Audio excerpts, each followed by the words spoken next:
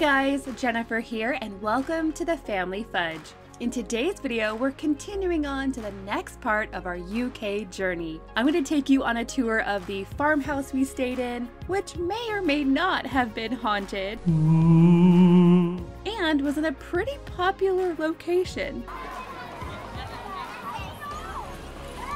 We'll take you along with us as we shop at the UK's largest supermarket chain, TESCO, for the very first time. We'll share with you some amazing news we had during our stay, and then I'll tell you exactly why driving for the first time in the UK brought me to tears.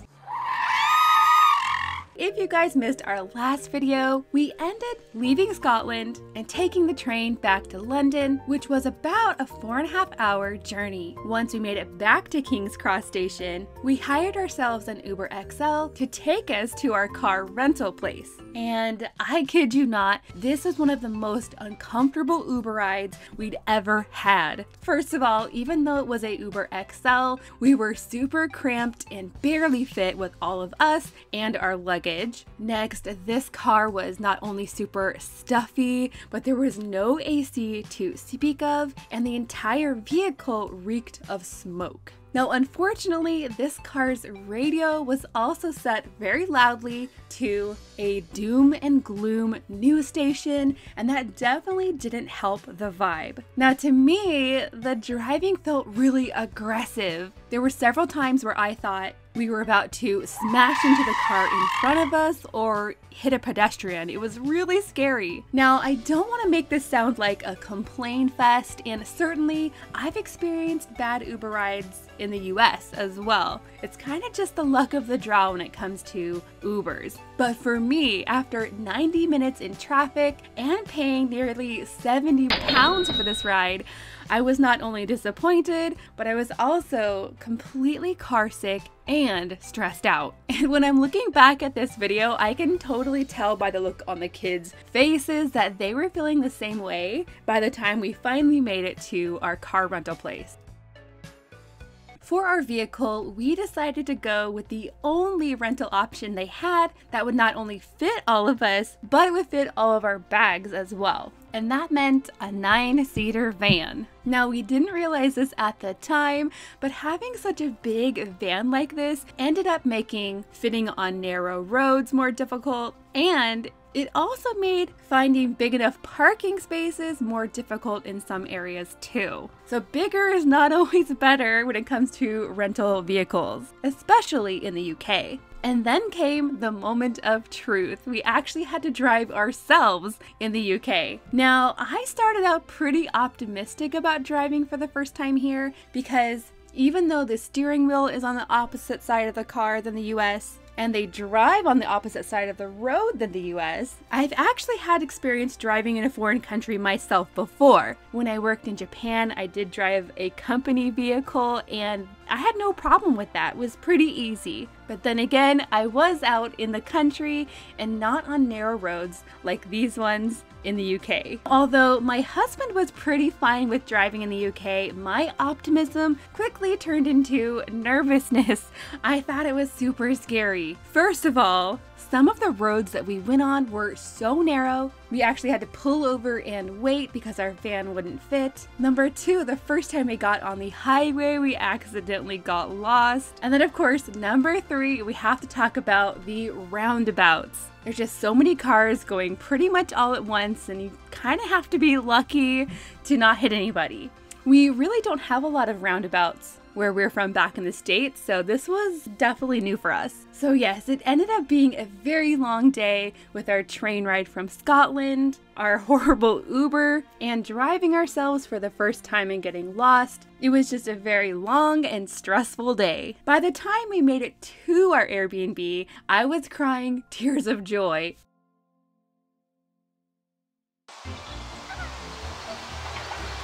Hi. What you doing? I was just playing with that. Okay, should we give a house tour? Yeah! Okay, let's go.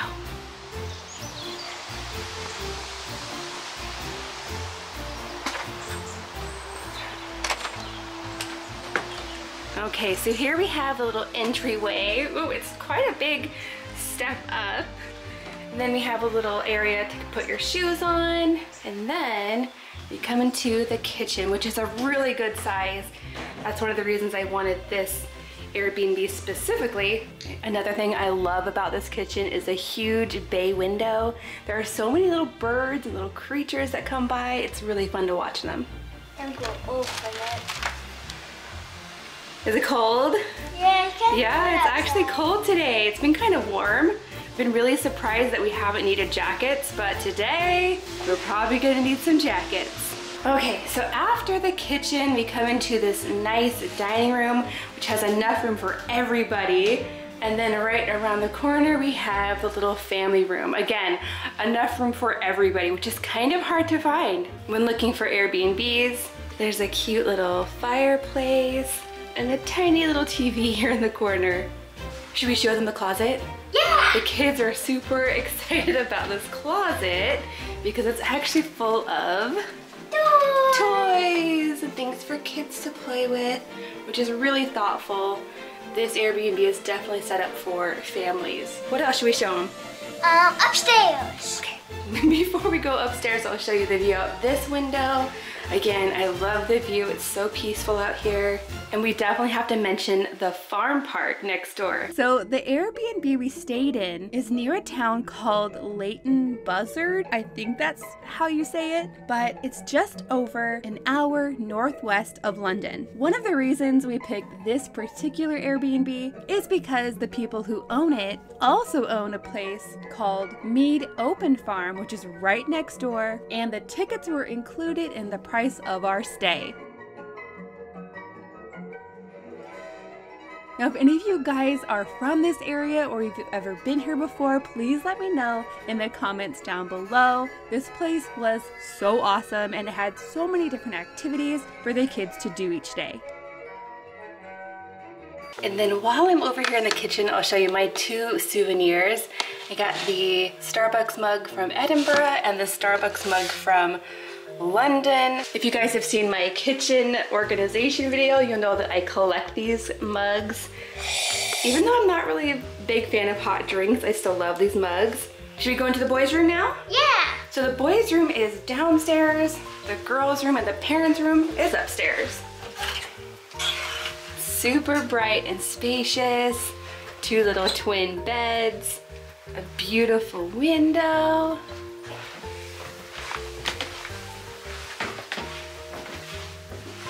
So right up the little staircase, we have this pretty old looking hallway with an exposed beam. That's really cool. Oh, you're so tall, you can reach it. Before we go in the girls' room, let's check out the second bathroom. Yeah! It's got a little shower and a sink. Very nice. Another very cozy little space, but it has everything that we need. Here's Kenzie's bed and Miss Lily's bed. We have a little dresser and a fan and another really pretty view.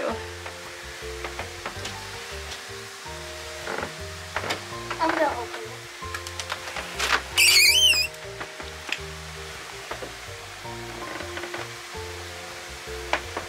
it. One thing that I noticed about these houses is that they don't have screens. So right now there's no bugs, but mosquitoes could totally get in with the window open. Yeah. Next room. Yeah. Let's keep going. And then we have Mom and Dad's room, which is pretty much all bright white IKEA furniture. Very nice. Over here we have another bathroom, which has been really nice for 6 people to have 3 bathrooms. That is awesome. Oh yes, and of course the view out of this window is also beautiful.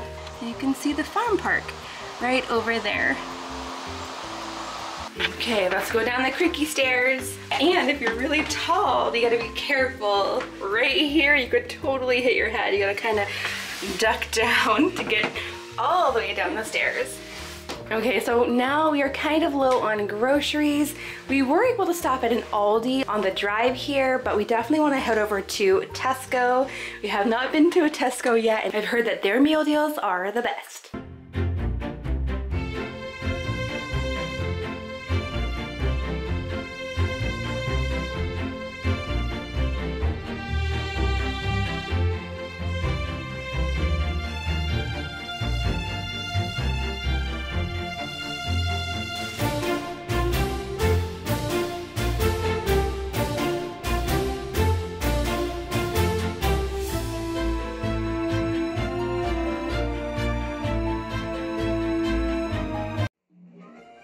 So right off the bat, not grocery related at all, we found some Halloween hair accessories. What'd you find? Well, I think I'm gonna be a bat for Halloween. Ooh. Okay, look what we found out. The little kid magazines and books come with little toys and games. What'd you find? Krispy Kreme. I didn't know they had Krispy Kreme here. Oh, they don't really. They mostly sold out. Oh, but look at this. They have a Jaffa nut donut. So like a Jaffa cake is chocolate and orange. Interesting. There's only a few left. Oh, they have vegan options. Look at this one, comes with toys, little trucks. Cool.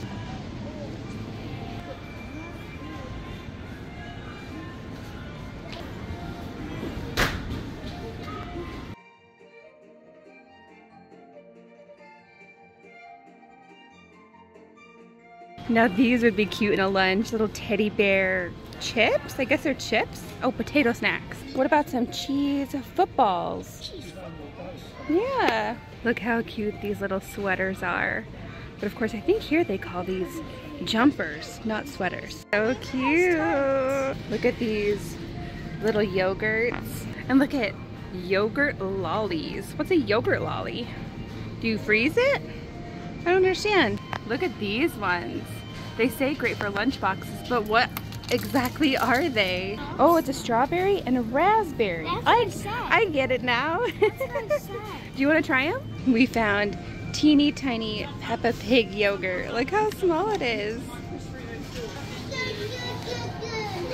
We found their bread section, and it is crazy full of stuff. This bread is huge. Jumbo slices, I love it. Hey, look at this one. It's like little squares put together. Almost like a Twinkie, but not. Eccles cake, I've heard of these. It looks like a scone.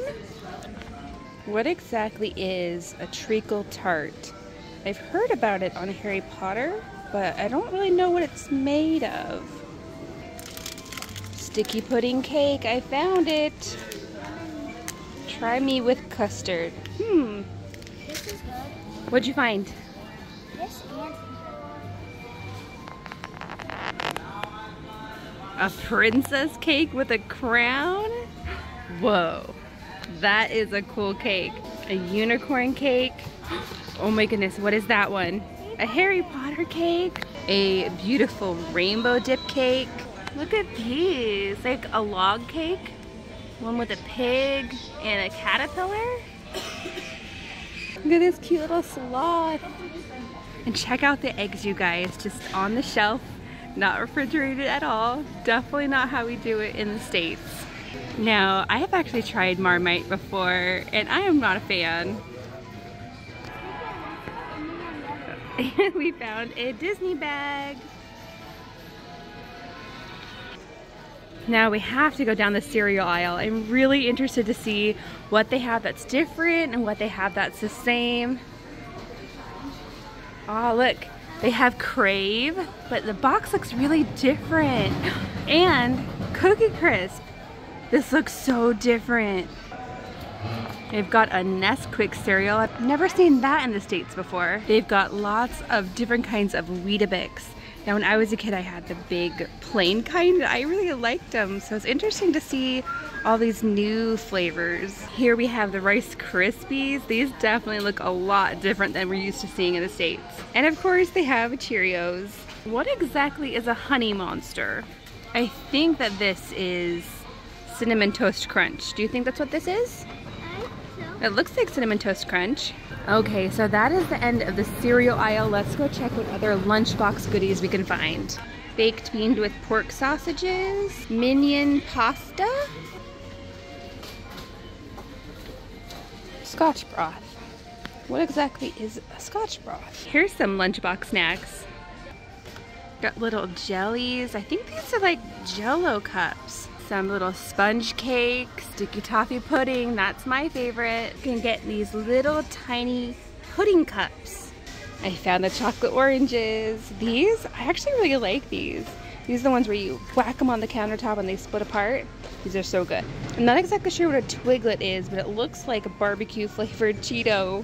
Now I think because this is a bigger Tesco, they have like home stuff, like decor and candles. They have toys. I also found some press-on nails.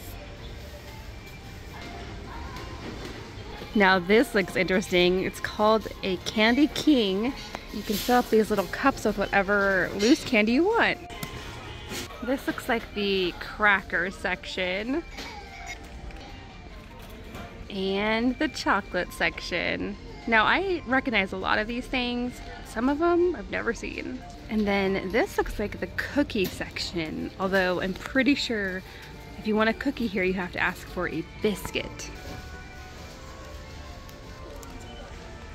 I found a shortcake biscuit. I'm not sure if that's like strawberry shortcake or like Scottish shortcake. This one is a bourbon cream.